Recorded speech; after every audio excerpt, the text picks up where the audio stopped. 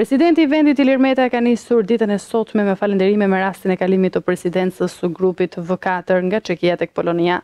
Duket se presidentit i ka pëlqyer motoja presidencës polake të kthehemi në shina, të cilën e sheh aktuale edhe për situatën në vendin tonë.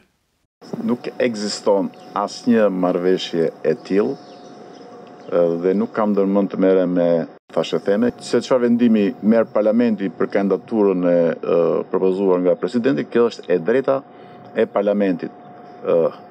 Padyshim që unë jam i zhgënjur për mosmiratimin e 3 kandidaturave të para, sepse kanë qenë kandidatura shumë përfaqësuese dhe shumë dinjitoze.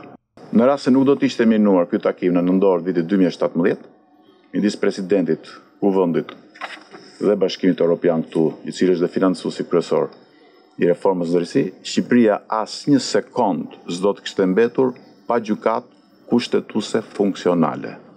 Asnjë sekond. Dhe kredibiliteti dhe besueshmëria e reformës drejtësi do të ishin në nivelet më të larta, jo vetëm kaq. Por opozita s'do kishte pasur asnjë lloj justifikimi për t'u larguar nga parlamenti, sepse për çdo çështje dhe për çdo pretendim që kishte, e kishte rrugën për të shkuar në gjykatën kushtetuese. Jo vetëm kaq, por edhe zgjedhjet vendore do të ishin qenë gjithëpërfshirëse, jo vetëm kaq, por negociatat do të ishin çelur me kohë. Kjo nuk është një sfidë e tyre në planin individual apo institucional.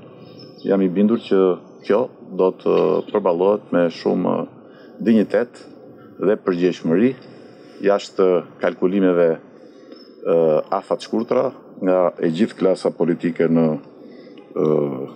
Kosovë.